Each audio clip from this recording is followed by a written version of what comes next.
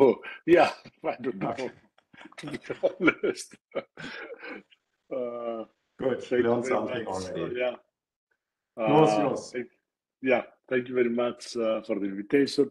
We have these webinars are very interesting since we can know and be aware of all the projects and the innovations that each project introduces. I'm Christos Verikoukis. I'm associated with ASI Athena in Greece. This is a brief outline of my presentation, overview, objectives, architecture, innovations, the proof of concept, and finally some ideas for standardization activities. We're 13 partners in this consortium from 9 EU members and 1 associated member country, 5 RTOs and academia, top-tier research centers and universities from Europe, 4 big companies, and 4 high-tech SMEs from different European countries. I'm the project coordinator. The technical manager is Vassou Vassiliou from Science in Cyprus. And as Odysseas said, our project manager is Pavlos Fourlougiaraitis. The overall project goal is to provide revolutionary research foundations for advancements for the upcoming 6G network architectures, and in particular to evolve the existing service-based architectures of 5G mobile networks in order to design, implement, and validate a fundamentally new approach for future-proof cognitive and next-generation architecture. And for this reason, we adopt a fully distributed AI-driven dynamic paradigm, and we propose some functional elements automatically deployed on demand as virtual function in cloud-native environment across the far edge, and cloud domains, operated by different stakeholders. We have 9 very well defined objectives to design and implement a novel 6G system architecture that integrates distributed AI framework for combined communication, computation, and control, and empowers the convergence of networks and IT systems to enable new future digital services, create AI-driven management orchestration, architect a distributed and secure cloud sourcing, develop energy-aware models for multimodal representation learning, evolve the cellular infrastructure to allow the true integration of deep edge devices in communication and computational functions, enable non-terrestrial network connectivity for highly reliable industrial IoT services, extend and demonstrate the use of decentralized AI for device-to-device communication, support data plane acceleration, and finally integrate and demonstrate the potential of these objectives and solutions in some well-defined proof of concept. As you can see, we address most of the topics of the stream B0101 call. We have very well-defined KPIs for all these objectives, but also we have KVIs. KVIs in the innovation, democracy, and ecosystem areas like safety, security, regulation, privacy, fairness, sustainability, business value. And we are planning to measure them with different ways: questionnaires, interviews, focused group surveys, workshops, and also we can provide some result from a proof of concept in order to measure these KVIs. Now, regarding the architecture, we have this infrastructure layer that is AI-enabled, multi-domain, multi-technology, intercomputing infrastructure layer, and then we propose 3 big blocks with several building blocks inside that I'll explain here.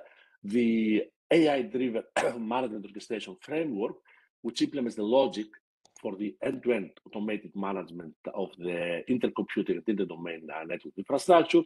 This BDI, belief, desire, intention, and AI-driven unified and open control framework, which is responsible for the real-time and near real-time closed loops for the network automation. And this fully distributed secure AI ML framework for crowdsourced AI that proposes and implements all the distributed AI solutions in the project in order to support the other building blocks and the infrastructure. As you can see, there's a directional communication closed loops between these big blocks. Now, about the innovations, we go beyond the standard centralized AI model, and we propose a solution that is distributed AI domain, and we use some state-of-the-art, let's say, AI solution, techniques, federated learning, and decentralized learning, but introducing innovative elements. We introduce the novel concept of crowdsourcing AI to serve the different domains and application. We propose distributed agents in the form of belief, desire, and intention agents, and we propose distributed representation learning of application data by using generative models.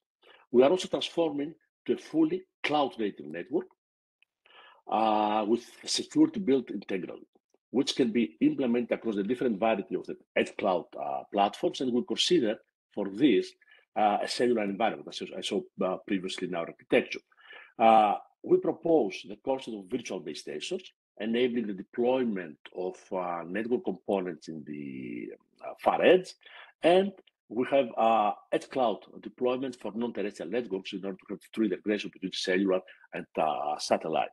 Finally, we have innovation in this software-driven zero-touch operation and automation of the network and the services, and we consider the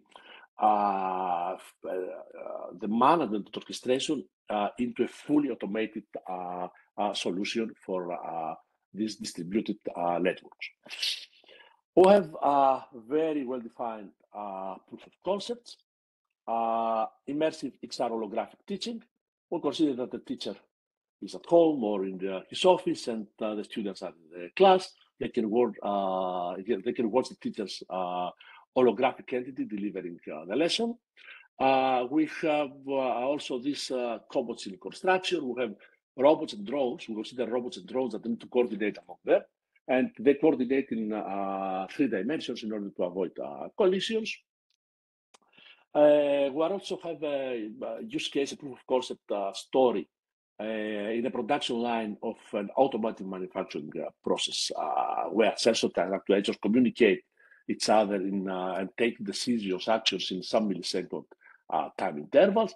And finally, we have the railway area, where we have trackside IIoT devices and on-train terminals that send data to a remote cloud. Then the edge cloud components on the devices and satellites, the remote data center process this data and route the data in order to perform some control actions depending on the communication path. Of course, these are proof of concepts that we implement in the lab. The project is very low TRL. Don't expect real applications and field trials. And we have very well defined KPIs per pod. Let's move this. The different POCs, as you can see, we have a plethora of KPIs, and we test, it depends on the POC, extreme EMBB, extreme MMTC and NDN, extreme URLLC, and extreme MMTC KPIs per POC. Finally, last but not least, we have contribution, and we continue contribution to the standardization activities. In the HCN working group, for example, we have this crowdsourced AI solution to minimize the AI/ML cardboard footprint to enable enable efficient AI/ML training and inference. We are planning to contribute to the ZSM and TECMEC working groups, and here we're planning to contribute with this distributed closed-loop automation in AI-driven management orchestration frameworks in a multi-stakeholder ecosystem at this time. We are also planning to contribute to this with this virtual base stations in the computing continuum concept to 3GPP, and contribute the proposed UE design to the TSG core network and terminals, or to consider standardization of these BDI agents that we propose in our innovations for self-organizing virtual base station. We can also, we're also planning to contribute to this 3GPP SA2 group, where we consider this NTN-6G integration solution for terrestrial 6G IIoT POC that we saw before. That's all from my side. I think I would quite quick. We can follow us in our social networks.